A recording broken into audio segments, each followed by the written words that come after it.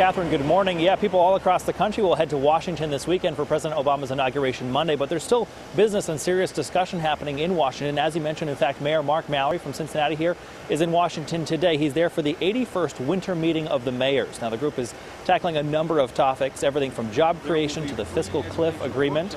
But at the national focus this week, also gun control. President Obama just yesterday outlined his $500 million plan to tighten gun laws. It's considered the most comprehensive effort in the last 2 decades. This does include, according to the president, a ban on assault weapons. Some outspoken senators have already said they do not support that part of the plan. Obviously, some pushback there. Now, Mayor Mallory did release a statement saying, in part, assault weapons and high-capacity magazines are designed for one thing and one thing alone: to kill a lot of people quickly. He goes on to say it is time to take military-grade weapons off our streets. Again, that's a quote from Mayor Mallory, who is in Washington tackling that issue of gun control. Brian Econo, 9 on your side, live downtown.